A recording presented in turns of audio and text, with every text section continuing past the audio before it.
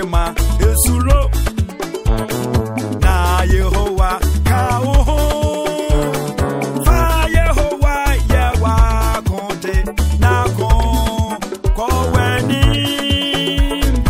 fa Yehowa yewa konte na ko weni berema esuro na Yehowa kawo fa Yehowa yewa konte na ko weni fa Yehowa yewa konte na ko weni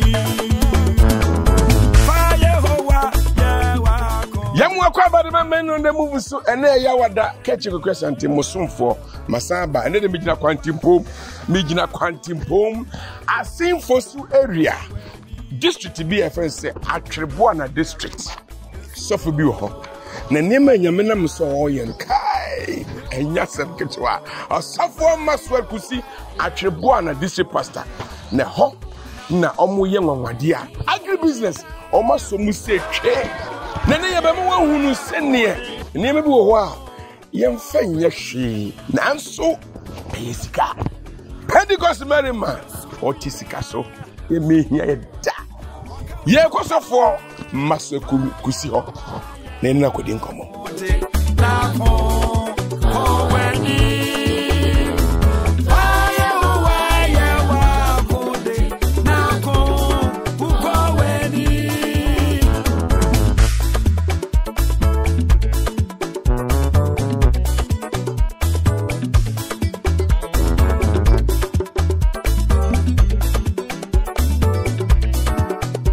Sofo ye mo kwa babiem ye ja papa ye ni nkomo yo Sofo maswar kusi alias Togbe honamato banto kai udin de se baka wasem abacho ye musese wo fine okay me dase mikromu pa ni wadubiase yo you would be here about 20 to 30 minutes drive from Atwereboana. What do you feel this often? In fact, all right, you new to be yo. Okay. School kakra, kakra, family kakra. Because school new to be my parents no me na me toss of 4. All right. Me a 4 born. Okay. My sister me didn't achieve Pentecost of mommy. So mommy. Is that? Yeah, so to my bem. All right. But she ban on no elder, but we have 2 kind. All right. They did on no chin she suffer. Hey. And that last one on no or a member, but that she ain't. All right. All right. Oh my God, so didn't say Stella Planche. Stella. No Stella, you chow. No Stella. And I do we show. The down feel my hot toy. No Stella. We are batampa. That's right. Nyame we fumuni wa perfume mama. Nyame wo shiraw. Wo am we correct. Nyame shiraw. Right. Enti ye hu nuanu mu na de awie no. Wo we school no den na we kakra. Okay, me we secondary school. E we ni we do biase. In fact, me a day student all through my life. Okay. Na that boarding house there. But make sure my final exams and I was the best student, overall best. Praise God. Until University of Cape Coast. Okay. 2004 to 2008. You year no me adwuma health insurance. But na me share officer mate na manager. Timia na me resign here se me call classroom. Ma ko kira de akọ impact mo fran. Do you teacher? I'm a child there for 6 years. Wow. That was secondary school. Teacher Kusi. That's right. So you once a teacher there. Always a teacher. A teacher. And then one say we teaching na ba mo. Na wo kire nkofo agri business. Enye nwanwa. E dey wo school for no bi na hell. So bi ni mu. Oh bebre. Bebre. Teacher Kusi no. Can you cry a chartered economist? Oh, praise God. Right, teacher, you fast tracking because you come on doors pa. Okay. Now, I am as of the so everybody call me by from teaching to as of the me what teaching field the vacancy be by education office. In TMA coho. But then na prophet Ameyaw. JE Ameyaw. One year of Boise area head. Okay. And na ministry no ya frame me na me pese me ko. Nti me emergency ministry there me ko. but me wa na prophet sumai from Obuasi. Okay. Be friend. Because no the two men say na Jamaica. You say your my so no. Praise God. Your man ho kan. And say you did na he. The year ben we were school. We were 2015. Yeah, fine 2014 September no school. Into 2015 and you back out. Until first district. The first district here I have to see in I have to see your Gosu area. Gosu area. That's right. That's right. I have me 60 years. Okay. Now me back so me third year mun na me. Oh, the second district. The second district in. All right. Yo. Any so I want so for my mo. So my doing the same. So my the Eunice AC Kwansa. AC Kwansa. About Kusino and asese I reference of Mama Kusi. So Mama Kusi. On the man I din. Ono ye Mamaga Kekeli. Mamaga Oba peni a osren ana oya kanea. Mamaga Kekeli. Where's the Lord? Right, the woman said, "Ye free kraton." Abba. How much yo? Some how much did Shechiri pa. That's right. And so here say about men the move there, ye juma baby I will she biara yaba ho. Na mesramo. Na nyaminti yaba. That's right. So fu ye ba ye kra no ye de titi no ne ye ba no ye behunu che say ubadwuma. Young say how you jine? Yo. A coconut oil factory. Uba na say adwuma wo ha. Okay, 2021 near bedri. Na ye ba na bibia say anyhow. In fact, edan ya yehu ni sa no. Na eye net dan. Okay. Atakwame. Eso ba bi kura apa. Okay. Ensuo to a eguso a ese. Na ye bedru ye no. Na ye call rounds a ye survey environment. Me so ade ba kwa me di kan ye ne se me ba district ameko me hwe economic opportunities okay. Because I don't know which media transforming the local folks. That's right. It me former station me be a market ma market. Yeah. Na market ni ho. Na market ni obi kura ma hoda. Be a market and na yeda so ho. Obi onim I have to see nchen bia na obi sa obeka I have to market. That's right. Am da sujija Friday. Right. It me buy no me hu say e ho so mu dua mo pa. Nti ho so me see rice mill kese for the church. Members ni nyina no mo de call God so be a 2 weeks na mo yen soy. Nti me see rice mill ma omo. Wow. Nti ya no na day bia mo tumi mele emo $100. E wo ho sisi a. Nsane ye ba nti bedu ye na ye call rounds na no. Na me hu say ska wa hasen ho. They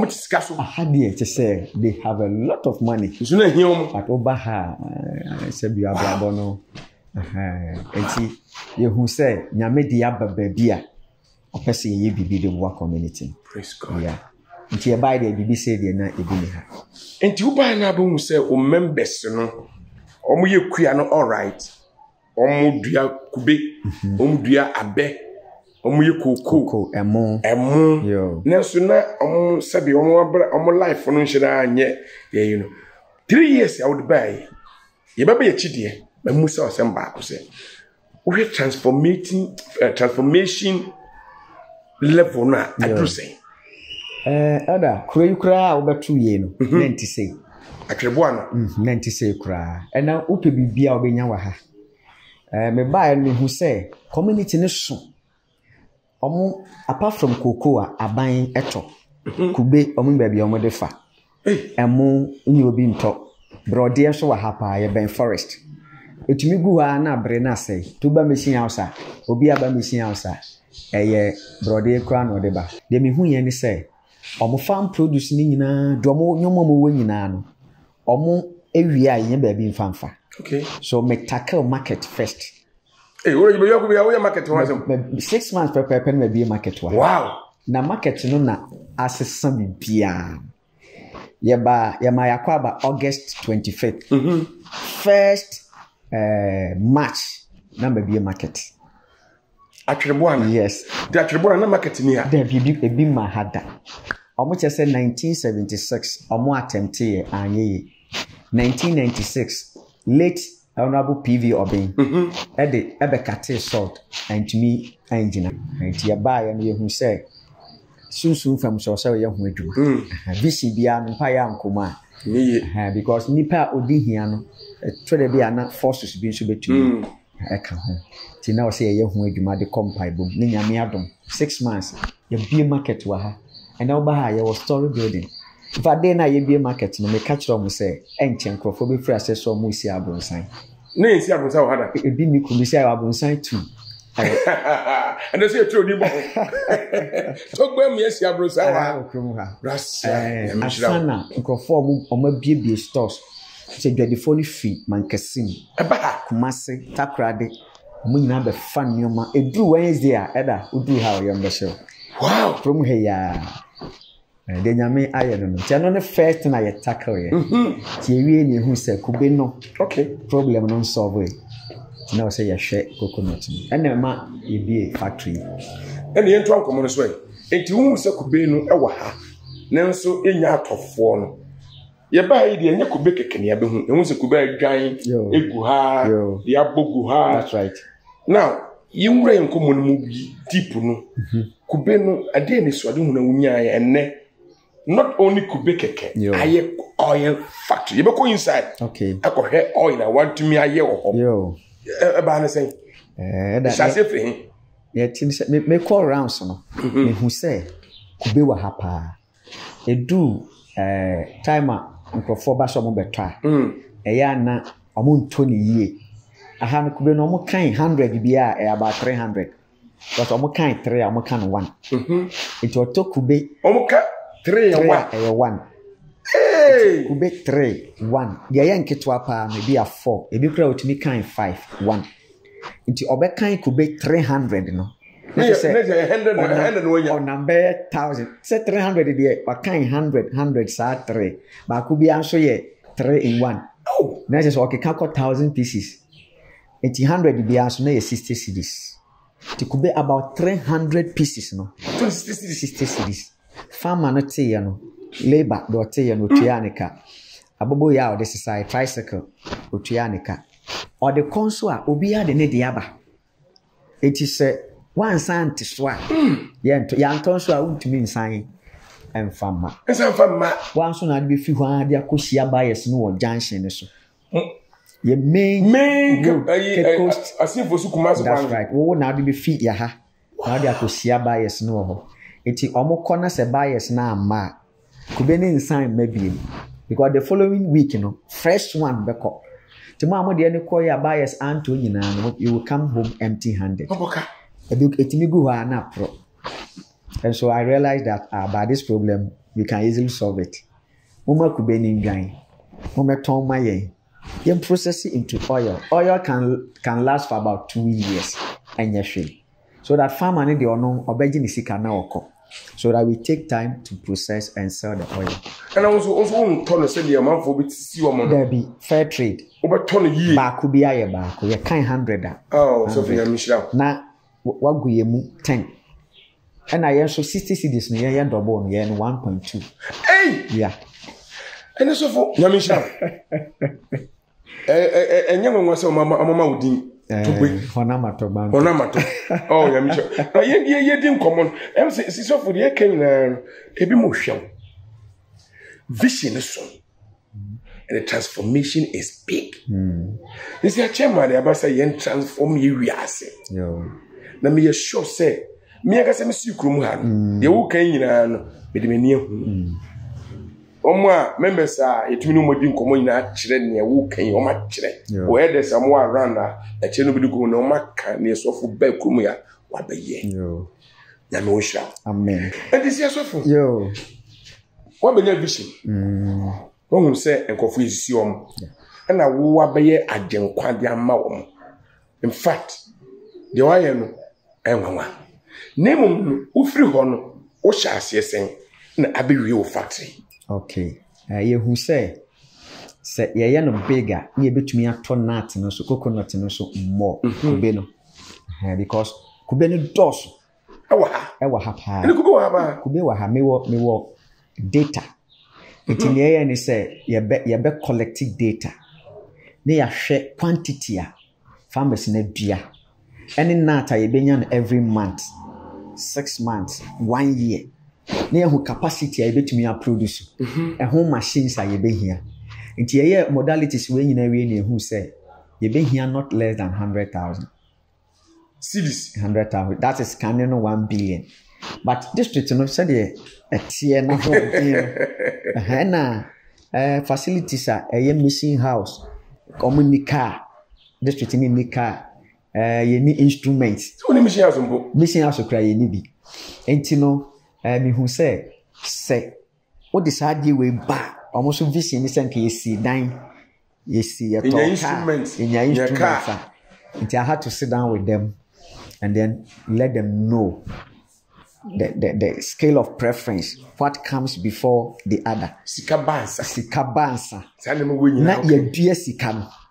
Na yedua sika na obefifi. Ofifi a obewo.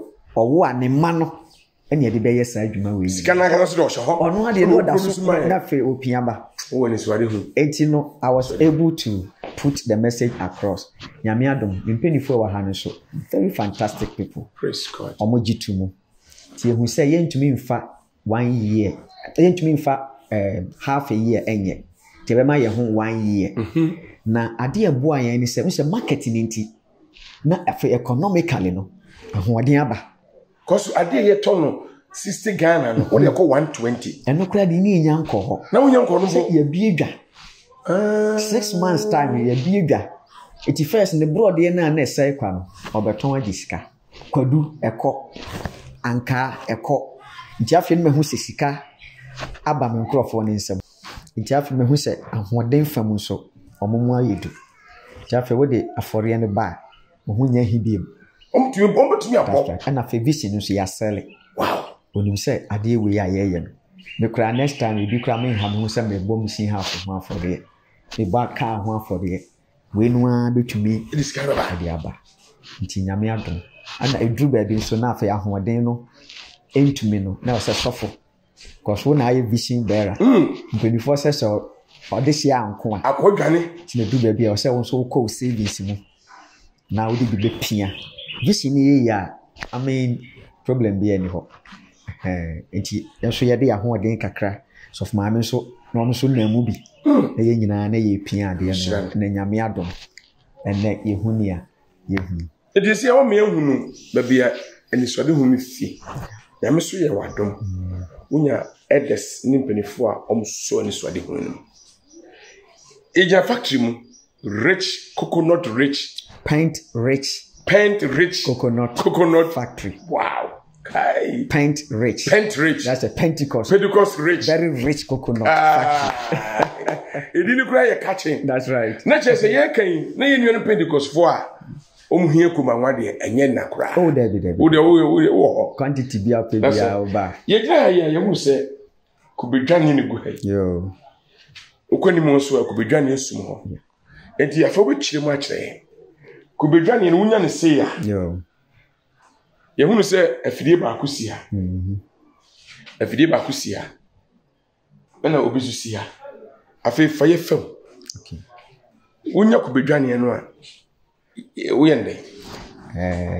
ade ba ko a enam se ye boa ye farmers ne community ni na ade ba ko a ye ne se kube no ye ma omo mfama because initially no na omo an sign e be costa ye de transport no ye pese se sika no so e ka omo ho enti no ye wo collecting centers enti wo fa kube no ngu ade mu amfi bia wo no emma because cost no betia ti de ye ne se wo de cost center ho na ye won kofre ho ha ombeje atua woka na ya boa no in large quantities near the track akofa no once near the aba na farmer no at the end of the day no obenya time akona fuom obenya time akoni dwa be opeso okobia na sa limit the time obe waste for the conveyance no okay enti ya wo youth 410 ema 8 member 2 eno ya sheda ya policy ni say that be akra ye increase your labor force na 80% ema 20% mema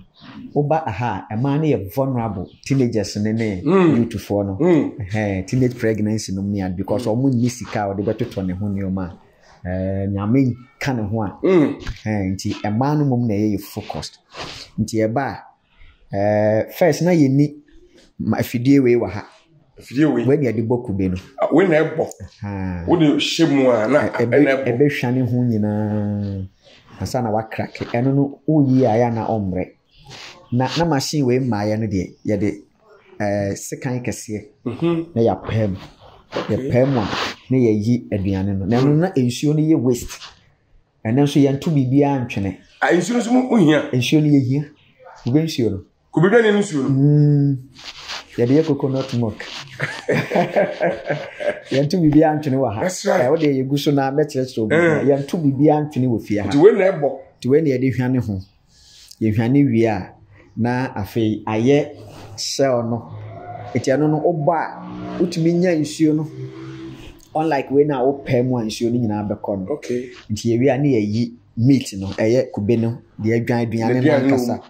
Na ye yi meat na hono no. Eno ye de soja e de noa coconut oil no. Den no. Okay. E de noa coconut oil no. Na ye wie a enson na enka aye enson aye koto egu no. Aye sa den ne nson. Den ne nson na ye de anoa awie na aye enson no. Eno so enson no so ye ntum. Enson so mutum. Dabi. Ye de ye do. Broni friend potash. Potash. Ye de ye do. Do no ye de ye alata semana amonchi. Ene sa nyoma no. Okay. Binum kura to de horo gold. Oko mining sectors na omo de bi sa adwuma no. Na ene no eja wo mpa. O 50 kilos a enya sempetua. Sa ade no a do no. Mashi no ade anoa coconut milk no. Coconut oil no. Oil man no awie no. Asa wan awie no. Yeah. Enso no. Enso. Dabi. Na je say man kube ni bae no. Wo de kube ni beto ha na wo to okuane ni nsem no. Yeah. Wonya ni kube. That's right. Hono no. Wo de yeden. Na hono na. Wo yi no. Ya yi no. Sefru no. That's right. Wo de yeden. Eno na ye hede ye do no. Eno ne konkra no. Eno na ye shell no. Ni nyina ye pe. O ti ne mo shibom. Mo. Ne honam no. That's right. Eno ne konkra wa na ye shell no. That's right. Mo shibom. Yes, shibom. Enti eno no mienu ka bom no. Mo nya. Eye do no. Do enso no. Enso no. Na wo de aye do no. Na no sika wo. Na 50 kilos no enya semketo. Eno ni 50 kilos. Sisi akra no we ton 900 cedis. Wow. 50 kilos no so ya kakra bi. Fasia. Enti wo wie sa no. Aduane no. Yo. Uyi na hina de koy. Ye aduane no a. First no na ye ni grinder. Grinder we. Fidie we no na ye ni bi. Okay. Nti uyi a wo de bekwa ha. Na wa grind it say de wo ya mmore no. Ani we ya. Ani we ni de yes say. Machine we na ye. That's right. Okay. To grind it we a. Na fei wa hono. Di show kakra. Ahono no anya milk no. The milk na momwa. Milk no na obepa ni. Okay. Na wanoa. Then na wo de we no shell ni ayi no na hono no. Na wo de no. That's right. Okay. And ya one method. One method. And na machine kese na wo inside require metro. And no na expeller. And no de obe dry kube no we wiem. Sefru no. Anase oven. Okay. Okay. The oven no ben ebe tutu. Obe dry. Na water moisture content no nsuo na wo mu no eswati. Now the good expeller ni mu a. Expeller ni be chim anwa bi wo kube ni mu bi aba. Na echima wie no. De ye waste na ye friend cake no. Ano wotumi de ye biscuit. Cat cake. Coconut biscuit. Coconut biscuit. That's right. Hey. And na sisia de ye ton de mom ye mpreko. Almost ye de feeding mpreko na de man mpreko a. Eti bi mbeto wa ha e de kwa akiri.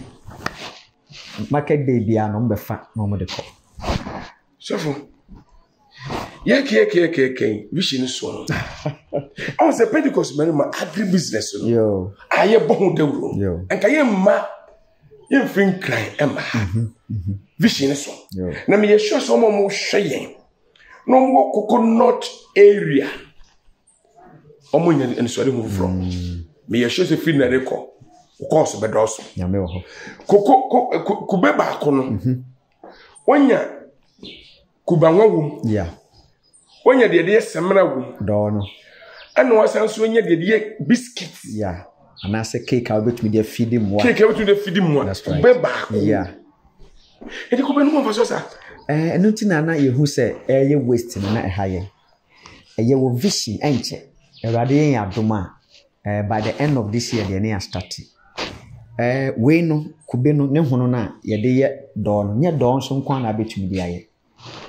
Ye wo emu wa ha pa. Ye dua mu wa ha. The person you go into charcoal brisket.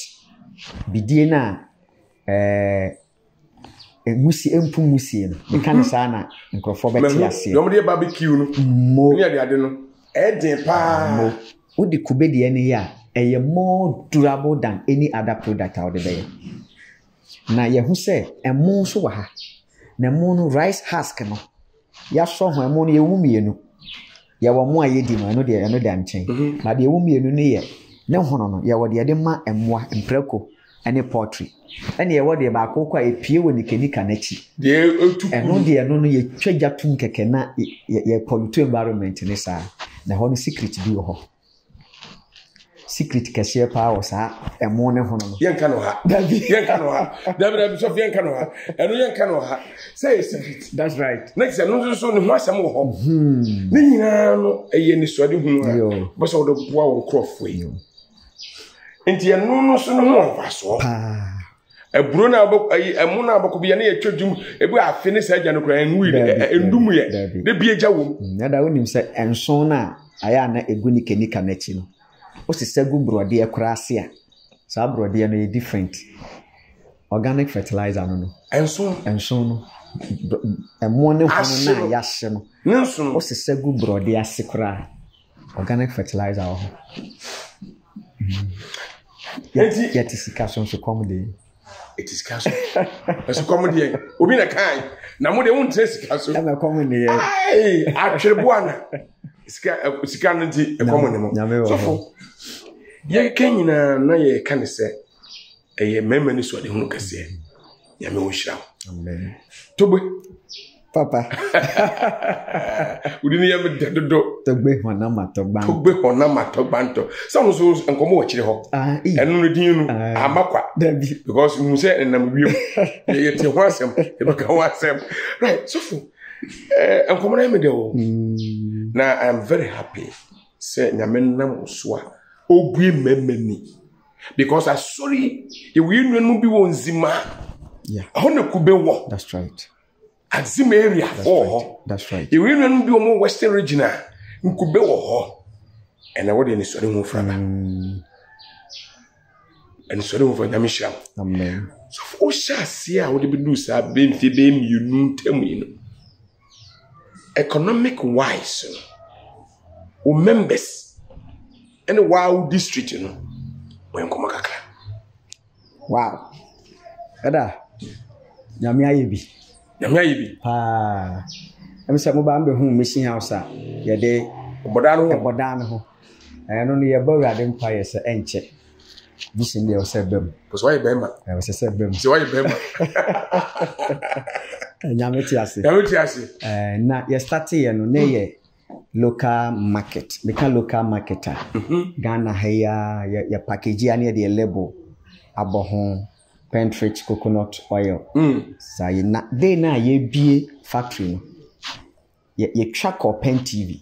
Okay. Enti ye nsofu penny a or retirement Pentecost software or ye retired pastor. Na oye board e wo company bi mu. Okay. Na ohun wo TV so. Oh, pen TV so. Oh, pen TV so. Wow. And na ono so e bom penifo amane. Tuna se me no mo kosia. Na ye kosia ya no. E ho na nyame de breakthrough no. E de amaye. Oh, praise God. Because anunti abrofo abaha. In fact, this week here in Netherlands for baha. Hey, omoni abrofo mo to so 3. Atwereboana. Anya abrofo. That's right. Abrofo, a team of abrofo. That's right. Abahe factory. Abaha, ya stakeholders meeting. Wow. Ya suma for FK ando nyame hira no. Gisi we ba ye no wa boa ye papa. Papa na kire fa ha. Asimfo so area head. Papa, ya me na me ya say papa enche okufie. I can is few months. Now so ye we infinida. Kuba wan do benye bia. Ye be man kuba wan de bia on to anwa. David papa wo ho. Oh Papa, and didn't you say, and my uncle for so much sing? Yeah. Because of sa company now obey money no.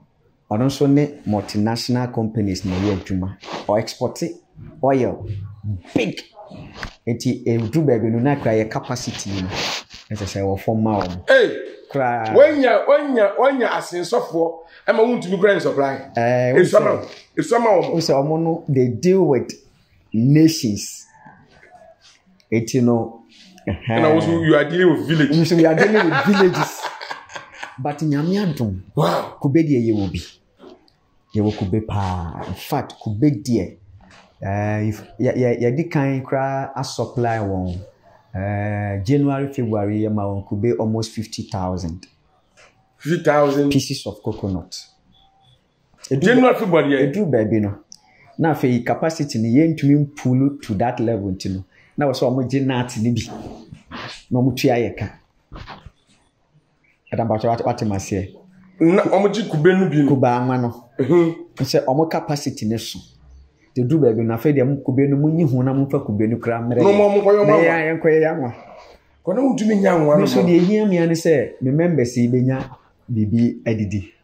Mo benya ho den de bia. Ane kube no so mo wopi. Omo wobi nti ade na me ha me ho se chinchina me ya anwa no ansa na me de akọ. Nti omo de ba ya mo nso mu na monye. At the end of the day, no, say capre kura ne daswa, only problem because we aim ni the average farmer no, onye bibi. Onye bi free mu. Exactly. And trick is you the average farmer na can say because mum say where the same around, even be building come. Yeah.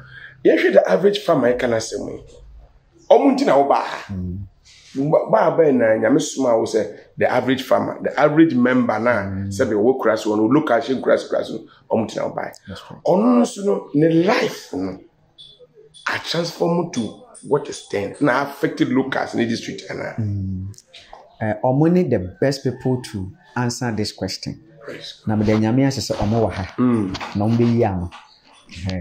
On say bi mo ba krom di moto na. Oti ni moto so. Ka fa so ni moto. How na form. But any motor so on more life come. To go bandra na me wa ho. Ana eno dan chen ya kure kura ye bai wo hu no. E ma ni bi nyame adom, o ma bie stores. Because market ni. Yes, ene kube no on say farm produce no what the obeto a only problem. Te ma ni bi so bie stores, e bi so apampam store yi.